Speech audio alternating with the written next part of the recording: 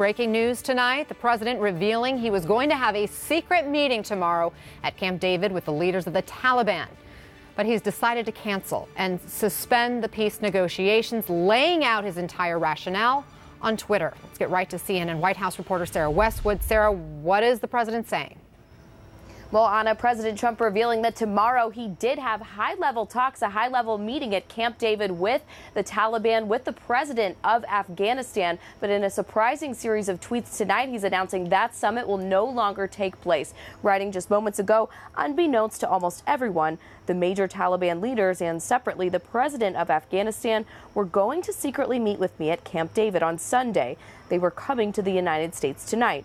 Unfortunately, in order to build false leverage, they admitted to an attack in Kabul that killed one of our great soldiers and 11 other people. I immediately canceled the meeting and called off peace negotiations. Now, it's unclear what President Trump means when he says he's ended these peace talks.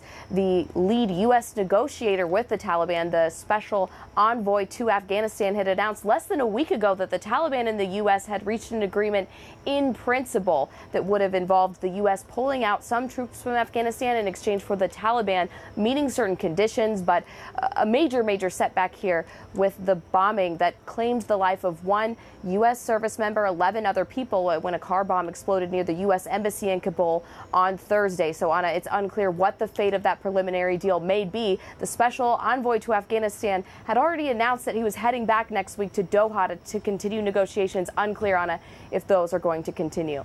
Okay, Sarah Westwood, we know you will come back to us if you get more information, but let's discuss with our analysts and our reporters. CNN military analyst and former Pentagon and State Department spokesman, retired Rear Admiral John Kirby, is with us. New York Times columnist and Pulitzer Prize winning journalist Nicholas Kristof is here, and CNN Pentagon reporter Ryan Brown is with us as well. Admiral Kirby, before we even began to talk about Trump and how he revealed this on Twitter, first, I want to ask you about the significance, this idea of trying to get Taliban leaders to the U.S. for the first time. Yeah, truly remarkable if true. I mean, just stunning. We have not allowed them on U.S. soil, at least since we started combat operations there in 2001, and for good reason, because we don't want them to rule Afghanistan again, and they are very much and have been the enemy, at least one of our enemies in Afghanistan. This would give them, regardless of whether the talks were successful or not, this would give them a boost of political legitimacy that they don't deserve, certainly not at this stage in negotiations, at least that we've seen, and would be a huge propaganda victory for them, not to mention, I think, a slap at the Afghan government and President Ghani when they haven't really even been brought in appropriately to these discussions to this point. Ryan, the president cited the killing of a U.S. soldier as the reason he broke off this secret meeting no one previously knew about. But 16 U.S. troops have been killed in combat this year in Afghanistan, and he was still planning on hosting the Taliban at Camp David. Does his explanation hold water?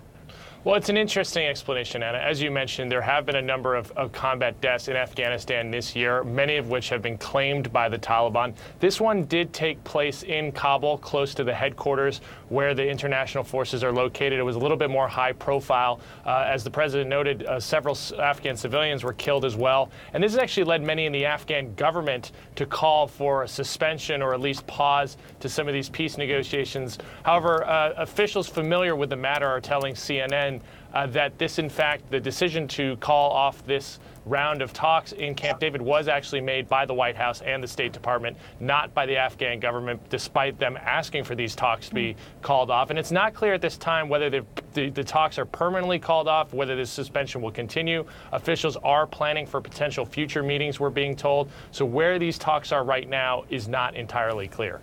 Nick, what do you make of the reason President Trump is giving, at least publicly, for canceling this secret Camp David meeting with the Taliban, pinning it on the death of a U.S. soldier this week? Well, to me, the explanation simply doesn't compute. It doesn't compute partly for the reason that you said, that indeed there have been a lot of other American deaths there. But in addition, this bombing that he refers to happened Thursday morning Afghanistan time or Wednesday night our time.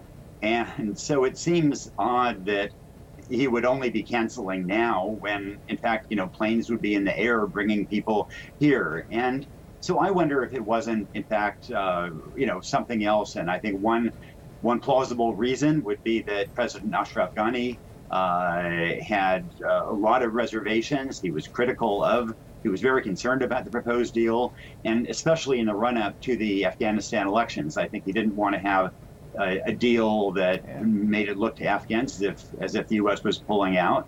So I think he may have refused to show up, and it would be impossible for a president to meet with the Taliban without President Ghani.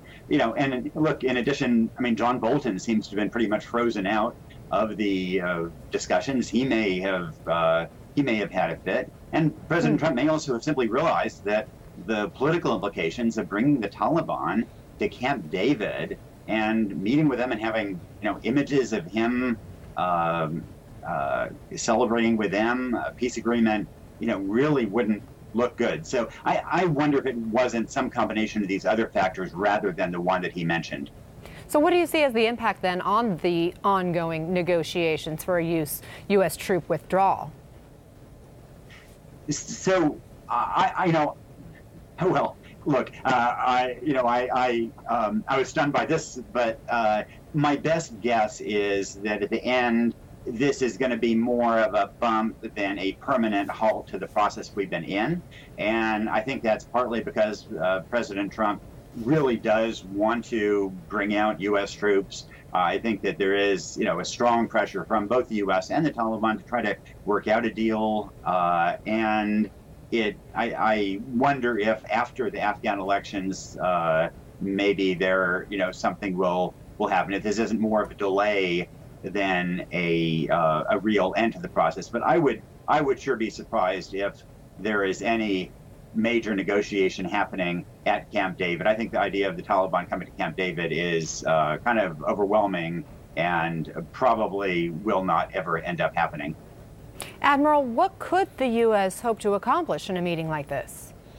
Well, you would have to assume and hope that if they were going to have a meeting at this level at Camp David, that they were that far along in the process so that it would be really just nailing down the details, some verification procedures for both sides, sort of inking all the final eaches of the deal. That's what you would hope or you would expect with a meeting with the President of the United States at Camp David. And Anna, I spoke to Afghan officials as recently as this weekend who are close to the process, and I got no assurance from them at all that they were that confident that we are anywhere near that stage. In fact, I sensed and heard great frustration that they've been left out of it to this point, that there hasn't been any consultation. President Ghani was simply showed the draft agreement. He wasn't even allowed to hang on to a copy of it. So it doesn't appear like we're anywhere near that level. And I agree with Nick. I don't think this will stop it or end it, but it certainly does demonstrate how difficult this is. And don't forget, the Taliban just 8 days ago conducted a very coordinated major attack in Kunduz. They have been fighting all along these negotiations and have proven really little to no willingness to stop the violence while they are in fact negotiating. And Admiral Kirby, the fact that the president made this announcement on Twitter. Yeah, I wish I could say I was stunned by that. I'm more stunned by the invitation to the Taliban to Camp David and the fact that they thought that they were far enough along to have this meeting than I am that he did it on Twitter and canceling it on Twitter. Seems to be a modus operandi for this president. This is the way he conducts policy. There is no real process, no interagency discussion. As Nick pointed out, John Bolton seems to be man left out here. This is just the way this guy continues to conduct foreign policy. But why publicize it if the meetings were going to be secret in the first place? And now they're not even happening. Why publicize it? Because I think, again, I think I keep going back to what Nick said because I think what he said was very prescient. I think there's probably more reason to this than just the fact that there was an attack in Kabul, and I think he's covering for that. I think he wanted to be the one to say he canceled it, he stopped it, he ended it, and it's the Taliban's fault, when actually it's probably much more complex than that. Ryan, what does this breakdown of talks then mean for the 14,000 U.S. troops still stationed in Afghanistan? Well, it's a great question, Anna. The president and his chief negotiator, Ambassador Khalilzad, had both said that the plan was to withdraw a significant number of those troops, going from about 14,000 down to 8,600 within about 125 days after the signing of an agreement.